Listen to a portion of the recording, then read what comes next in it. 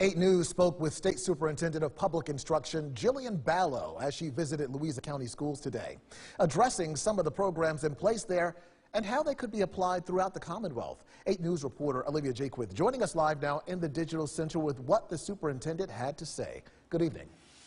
Good evening, Eric. Well, one of the topics Balow discussed with students in class today was about the 3 branches of government, her role falling under the executive branch, helping to enforce the laws and what they mean for school divisions right here in Virginia.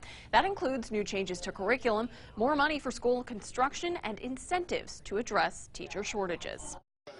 From bakers to historians to mechanics and even journalists, Virginia Superintendent of Public Instruction Jillian Balow visited Louisa County Schools today, helping to hand out grant money to teachers while addressing changes in the state's education system. We are always interested in being the best and being the first. Inside the expansive Louisa County High School, rebuilt after a 2011 earthquake, Balow visited classrooms featuring both retired teachers come back to substitute and newer teachers helping with early learning and child care, all efforts to address a statewide teacher shortage. There are great teachers across the Commonwealth who are either beginning teachers and may need some help getting into the classroom, or who are potential teachers that we want to incentivize to get into the classroom. Engaging students on history and government, Balow also addressed criticism of new proposed changes to the Department of Education standards for curriculum, such as adjusting some of the language surrounding the teaching of Virginia's post-Civil War Reconstruction